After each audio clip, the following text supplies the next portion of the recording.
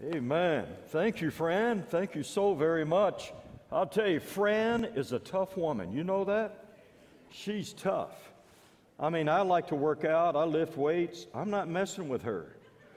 I have no doubt she could take me out if she wanted to. I love that song. It's a great message. Well, if you're wondering what you're missing on TV tonight, nothing. Absolutely nothing. I can promise you that. Well, I want to thank Pastor for the privilege of preaching these 3 Sunday nights. I still love and am energized by the quest for spiritual truth, eternal truth, and then bringing that to the family to share that truth, hoping that what's been a blessing to me will be a blessing to you. Let me just throw out a little by the way. By the way, we had some dear friends and long-time friends from Marshalltown, Iowa here this morning. They just came up to the Des Moines area to visit, and they stopped in and were a part of our service this morning. And please pray for Marshalltown. I know many of you have been really moved by what you've seen, the devastation that took place there. That downtown Marshalltown took a direct hit. It's truly a wonder that no one was killed in that. But let's remember Marshalltown in our prayers. My wife grew up there. That's her hometown. And so we have a special place for Marshalltown in our hearts. You know, whenever there's tragedy and whenever there's been a school shooting or a flood or a tornado, it seems like there are those now who are quick to scoff at the notion of prayer. In fact, would ridicule those who do the praying. I sure feel sorry for them, don't you? They really haven't discovered the efficacy, the power of prayer. So have no doubts about it. Your prayers make a difference. Prayer does change things. Well, I hope you will listen carefully tonight. I understand listening is difficult. Listening takes some effort, some discipline. Listening well is becoming a lost art. I have difficulty myself really listening. Just ask my wife, she'll tell you. But I prayed and I have studied to make these next few moments together worthwhile. And if you will apply yourself, if you will make that effort to listen, I think you will find it worthwhile. We're looking at we're looking at 3 of the most important truths to know about Jesus.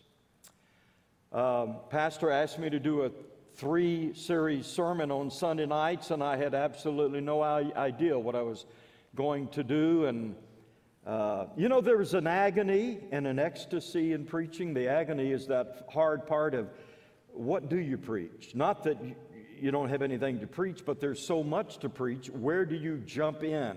Where do you even start? There's so much that is worthwhile, so much that would deserve our attention and our efforts in preaching. And you always feel a little frustration with that. And I said, now I've got 3 sermons to prepare, have absolutely no idea where to begin. So, and I really don't like to go back and do things that I have done in the past. How many years of ministry? Don't go there. Too many to count right now. So I said, this is probably going to take 2 weeks to figure out the landing spot or the starting spot, where to begin. And I came into my Bible the Monday morning, and Pastor had asked me just a couple of days before, and I opened up my Bible I said, you know, I'm really feel a gravitation toward the Gospel of John. I'm anxious to get into John and study John, to get more in depth in my study of this wonderful Gospel of John. Because John is different than Matthew, Mark, and Luke, and they're all extremely important. No one more than the other, none less than the other, but John is a little different. Synoptic is talking about seeing together. And Matthew, Mark, and Luke are called the synoptic gospels. John's not a part of that because he sees it differently and he says it differently. So I was anxious to get into the Gospel of John, and I opened my Bible, and within seconds, I knew I had my three-part series. Because upon opening John's Gospel in the introductory verses, you are confronted with Jesus as the Word of God. And you see that He was the Word of God before the world. He was the Word of God who came into the world. He's the Word of God who saves the world. And then next you see Him being proclaimed by John the Baptist as only John the Baptist can do. Proclaimed as the Lamb of God who takes away the sin of the world. And now we come toward the end of the chapter tonight, and we're going to look at the third message in this three-part series, where Jesus is presented to us and discovered by others as the Son of God. Our text is found in John chapter 1, verse 43. Let me encourage you to either look at the overhead or your Bible and stay with me, because we're going to go through this verse by verse. Not going to be an outline. The verses themselves will give us the structure for this sermon tonight, but I thought the best way to learn this subject is as it is presented to us. Let's look at it verse by verse. John chapter 1, verse 43. The next day, Jesus decided to leave for Galilee. Finding Philip, he said to him, "Follow me." This was no simple or superficial invitation. This was not, "Let's do lunch," or, "If you have a moment, I'd like to talk to you." In fact, I think there's more poured into the original language than we can easily or readily pick up in the English. The tense of the Greek was ongoing and continuous. This would really more accurately read, "Follow me and keep on following me." Continuous action. And this was a command. It's not an invite. It's an imperative. Follow me. Now, no doubt there was something so incredibly, overwhelmingly compelling in the dialogue and demeanor of Jesus that it prompted Philip to respond as he did. But that's just the way it had been going. Jesus saw Simon Peter and his brother Andrew casting their nets as fishermen do, and he said, "Come, follow me, and I will make you fishers of men." And one of the gospel writers says that once they left their nets and followed him. Matthew was sitting at the tax collector's table because he was a tax collector. Jesus approached Matthew and he simply said, "Follow me." And the tax collector got up and he followed Jesus. And when the Lord came to Philip, he looked at him like no man had ever looked at him before. And he issued the same call. We've read it. There it is. The next day, Jesus decided to leave for Galilee, finding Philip, and that implies that he was looking for him, that he sought him out. There was effort in finding him. He said to him, "You're the one I want. Come here. Follow me." And from that moment on, Philip became a follower of Jesus. Jesus was the rabbi and Philip was the disciple. Jesus was the teacher, Philip was the student. Jesus was the master, Philip was the servant. But lest we think that Philip is a superficial man given to irresponsible spontaneity, we need to realize there was a history that preceded this encounter. Philip is not responding to a completely unknown man here. What was that history? Well, I think the gospel writer has provided us with that. It was, here he is again, the preaching of John the Baptist. What an impact John had. That voice crying in the wilderness. Now, so we're dropping in on a story that's in progress. You remember John the Apostle? A pretty tough guy himself. I mean, if you go around with the name Son of Thunder, I think you got to be a pretty tough dude, don't you? He was known as the Son of Thunder, and he was loud and he was intimidating.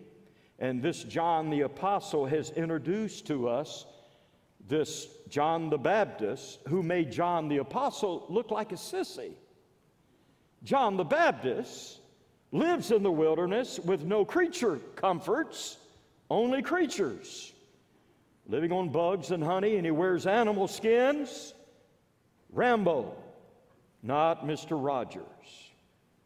He didn't show up singing "It's a Beautiful Day in the Neighborhood." No, he came out of the wilderness on fire, preaching, "Repent, you brood of vipers, judgment is coming." So, John's powerful preaching had impacted the people of this chapter.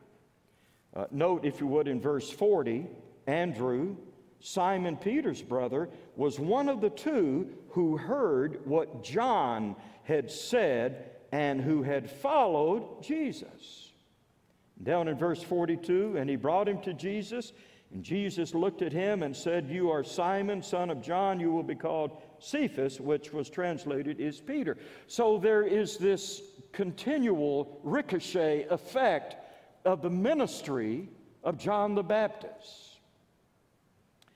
And no doubt Philip had heard John and was in deep contemplation about what John had been preaching. So when Jesus showed up and presented himself to Philip, John had some background information. Perhaps he and Nathanael had seen, or at least heard, how John the Baptist had pointed out Jesus as the Lamb of God who takes away the sin of the world. So believe me, the Holy Spirit and the Holy Word of God were working in the heart of Philip and in the heart of Nathanael. Let's move down now to the next verse, verse 44 and 45. Philip, like Andrew and Peter, was from the town of Bethsaida. So a stage is being set here for something. Philip found Nathanael and told him, "We have found the one Moses wrote about in the law, and about whom the prophets also wrote, Jesus of Nazareth, the son of Joseph." So in verse 41, Andrew found Simon. In verse 45, Philip found Nathanael. One lighted torch lights another. Now, it's likely that Nathanael was also known by the name of Bartholomew. Nathanael's name is never mentioned in the other three Gospels, only in John's Gospel. And Bartholomew is never mentioned in John's Gospel. In each of the other Gospels, Bartholomew is coupled with Philip in the listing of the disciples. So most scholars believe that Nathanael also went by the name of Bartholomew. Philip finds Nathanael and he tells him, "We found him. We found the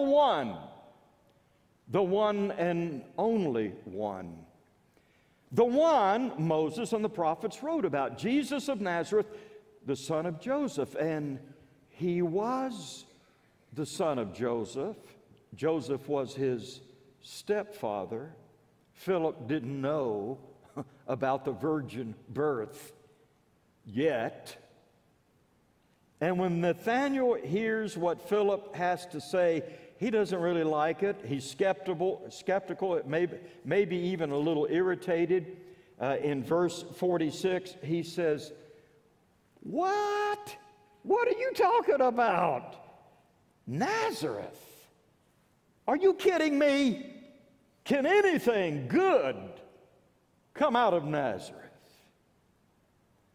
You see, it's thought that there was probably a small town rivalry between Bethsaida, where Peter and Andrew and Philip were all from, and Nazareth.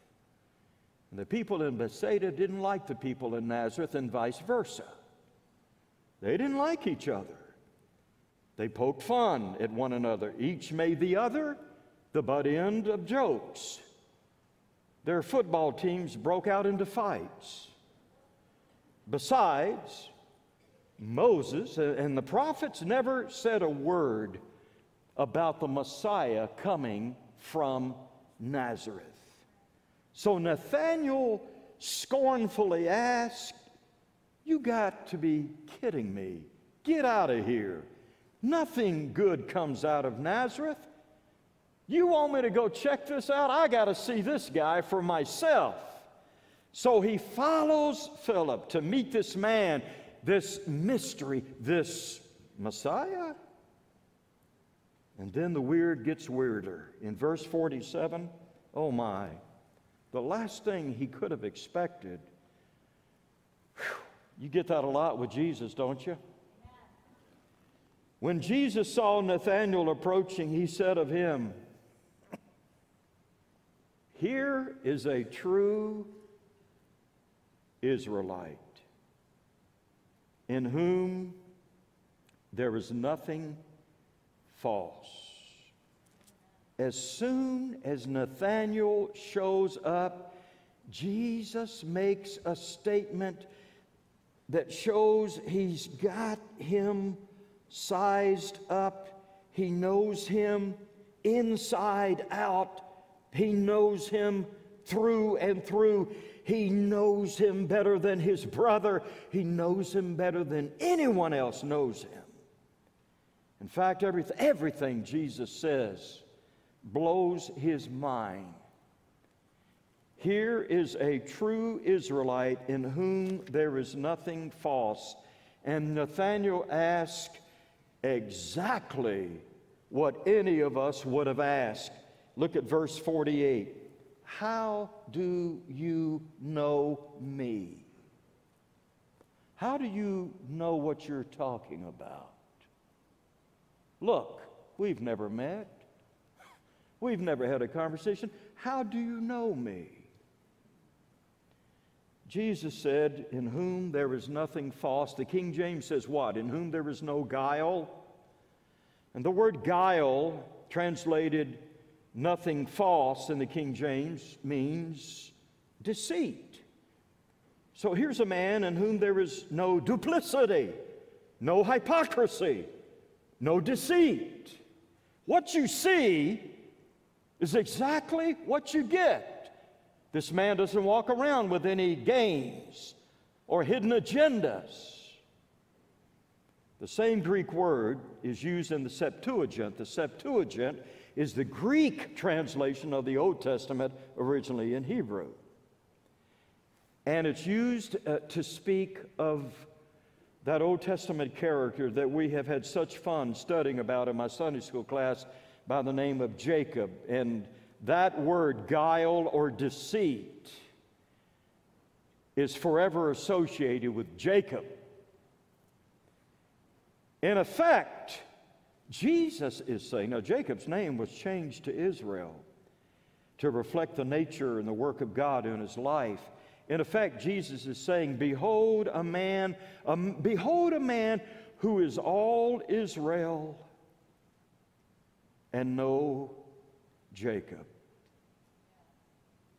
And Nathanael is taken aback that anyone could give a verdict like that on such short notice, such short acquaintance. And don't you know the wheels are turning? How do you know me? I don't know you. How can you know someone you've never met. And then the weird that had gotten weirder now gets the weirdest. In verse 48, the second portion, oh my. Whew. Jesus said, I saw you while you were still under the fig tree, before Philip called you. The fig tree was leafy and shady. It offered a degree of comfort, shelter from the heat, and privacy from others. In fact, many times people would go under the fig tree to find that place of meditation and prayer and communion with the Lord. And Jesus said, I saw you under the fig tree before Philip called you. Well, more questions. You saw me? You saw me under the fig tree? Did someone bring this man binoculars? How could you be here and see me there? How can this be? Now, let me tell you what I think was going on. You don't have to agree with this. You can be wrong if you want to. But this is what I think was going on. Nathanael was sitting under that fig tree, and he was thinking, and he was praying, and he was meditating. He was thinking about the Messiah. He was thinking about what he had heard John preach, the way John preached, and the what John preached. And as he meditates, his mind goes back to Jacob and that ladder Jacob dreamed about, and heaven had opened, and a ladder had come down, and Jacob had seen the angels of God ascending and descending on that ladder. He called that place Bethel, and he cried out, surely the Lord is in this place, and I never knew it. This is none other than the house of God, and this is the gate of heaven. And Nathanael thinks how wonderful it would be for God to step into human history like that again. And as he's meditating, thinking on these things, Philip comes, interrupts him, calls him, and says, look, you've got to come. An Israelite in whom you've got to come. We have found the one. And so Philip takes Nathanael to Jesus, and the first thing Jesus says, picks up right where he had left off in his thinking, an Israelite in whom is no Jacob. And in an instant, Nathanael knows that Jesus knows him, and that he knows what he has even been thinking, and he knows the secrets of his heart. And he is dumbfounded.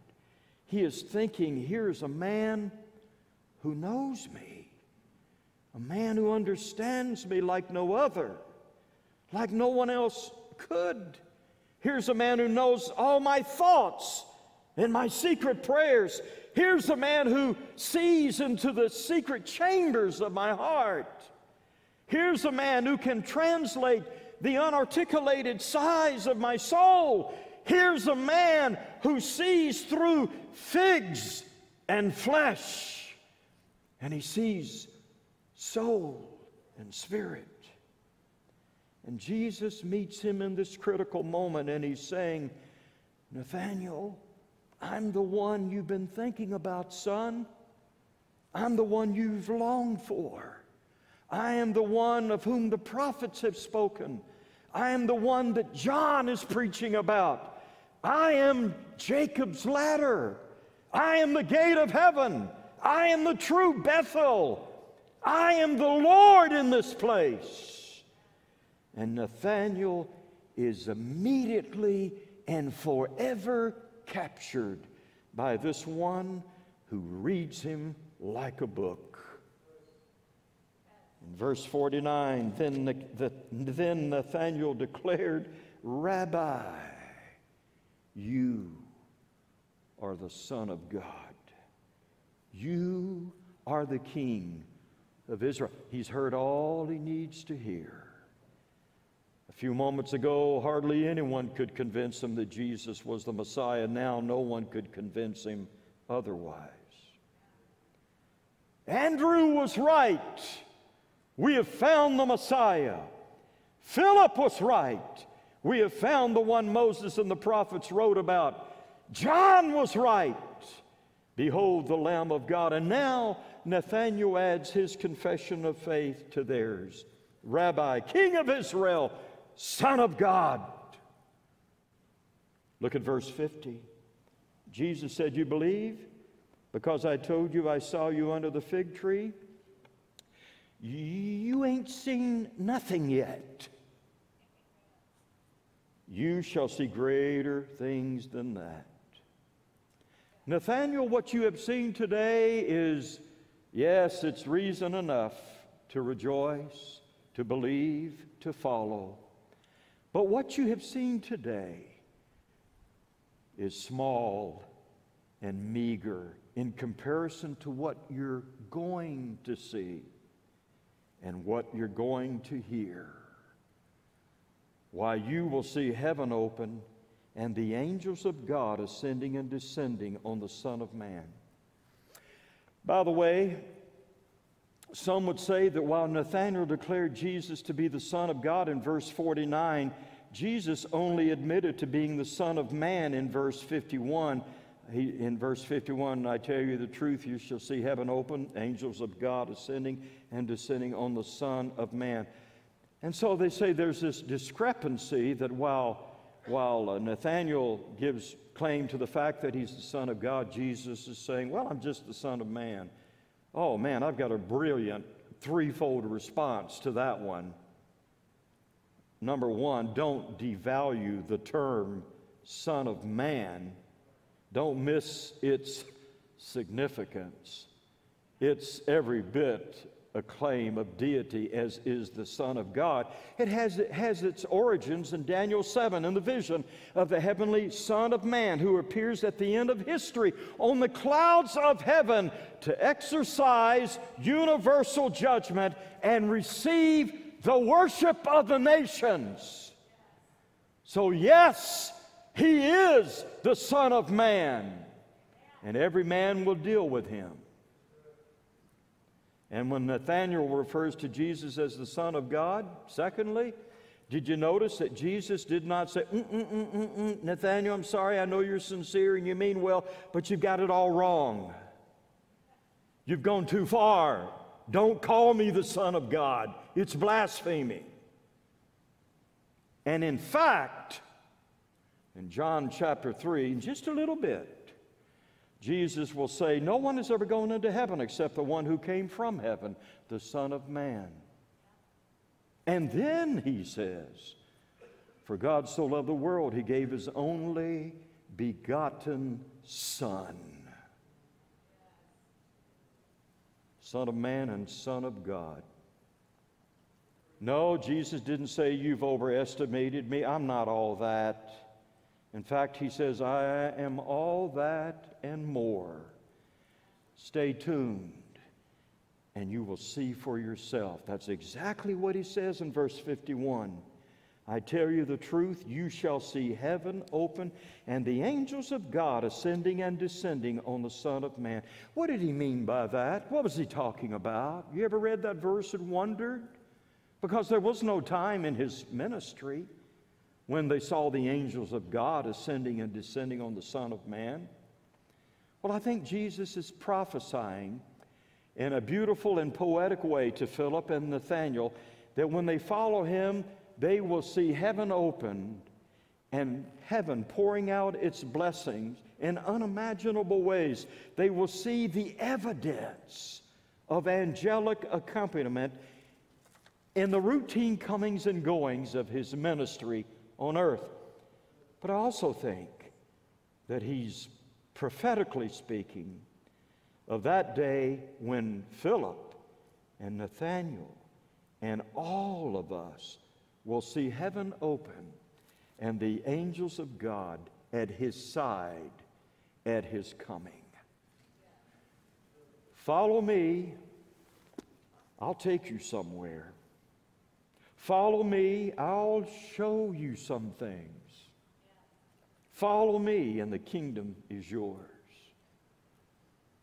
What are we going to do with these words? Well, I'm going to cherish them. I'm going to keep them close to my heart. I'm going to hold on to them like a pearl of great price.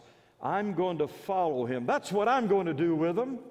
I'm going to follow Him with the same sense of wonder and joy that must have filled Philip's and Nathanael's heart. And I'm going to live in the expectancy that someday heaven is going to open and the angels of God are going to dance around the one Nathanael called the Son of God. And every knee will bow and every tongue will confess that Jesus Christ is the King of Kings and Lord of Lords, to the glory of God the Father. Amen and amen.